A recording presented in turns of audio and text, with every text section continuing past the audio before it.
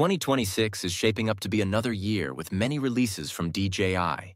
As for now, we know 4 products will surely come out in the first 2 quarters of 2026. But new leaks suggest more details about other upcoming products that were unexpected until now. Let's start from the most anticipated one, the Pocket 4, which might unexpectedly come in 2 variants, the Pocket 4 Pro and the regular Pocket 4. As you can see in this image shared by Osita LV on X, we can notice 2 new gimbals that don't have the Osmo badge under the screen, unlike the Pocket 3, which is in the middle. The one on the left should be the Pro model, and it's the same we saw last September in other leaks.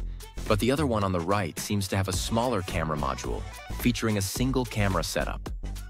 The regular Pocket 4 is shaping to be the real Pocket 3 successor, but the most exciting one is the Pro variant, with a significantly bigger camera module that houses an additional zoom lens.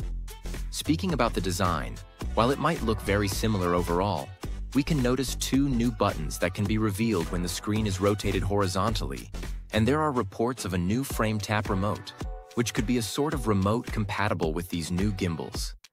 Speaking about the camera hardware, the main lens should still be powered by a 1-inch sensor, which is rumored to be 50 megapixels. And according to Drone XL, it might be able to record up to 6K at 60 frames per second, and in 4K at 240 frames per second, with 10-bit and D-Log-M support.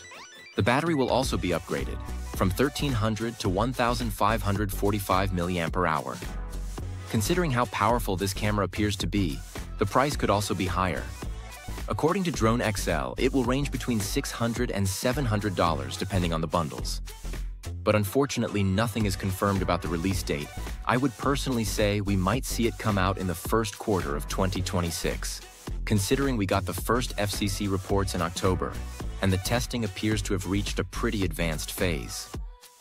Let's move on to the second DJI product coming this year, the Avata 360, which will be the very first competitor of anti-gravity A1. And it looks like it's also very close to being released, as we got our first look at the box and the first details about the camera specs and the price have surfaced. And if they turn out to be real, it could once again set DJI's domain in another new category of aerial videography. We already had our first look at it a few months ago, but Quadro News has just leaked the price of all the combos on X, along with the first details about the camera. First of all, the drone will come in 4 bundles, a drone-only version, 2 combos with the RC2 controller, one with 3 batteries and the other with a single battery, and finally an FPV kit with DJI Goggles N3 and the Motion Controller 3. What's interesting about this drone though is that, unlike the anti-gravity, it won't be limited to FPV piloting with goggles, but it will fly and record as a regular Mavic, and that's the real advantage on top of the much lower price of the drone. In fact, the camera module will rotate vertically, hiding one of the 2 sensors and placing the other right up front. In this mode, it can be used as a normal FPV drone in acro mode, or like a cinematic DJI drone with a controller. It packs 3 use cases in just one product, but versatility won't be the only advantage. The price will also be significantly lower than Insta360's drone.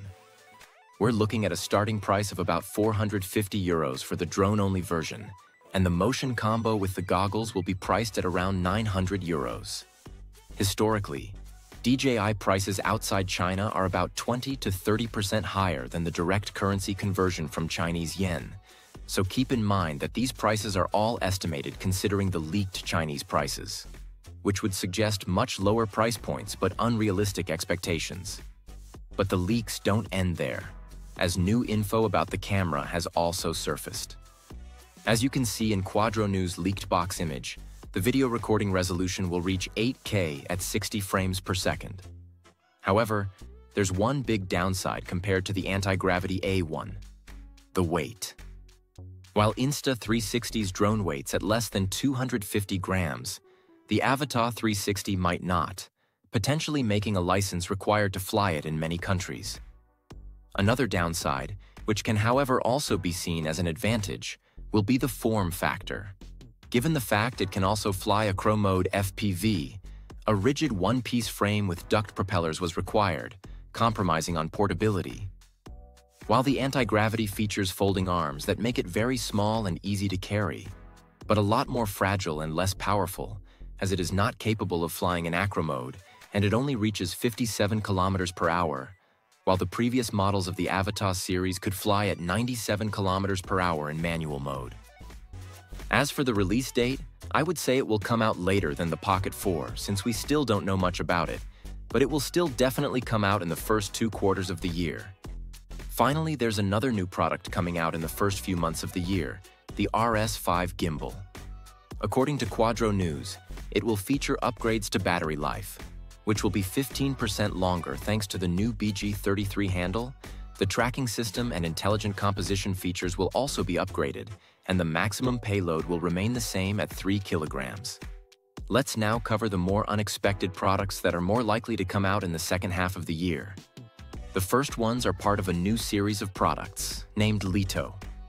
According to the new camera, the Lito X1 could be a series of accessories, since in the FCC ID details are only mentioned 5 to 12 volt inputs up to 3 amperes, and they're compliant with the FCC Part 15 interference-free operations. So it might be a new controller or charger. The first leaked image of it doesn't really look like any other accessory or remote in my opinion, but we'll surely know more about it in the next few months. And finally, there's one more thing to cover. This new leak shows the record of DJI FCC registrations, and right at the end there's also the Mavic 5.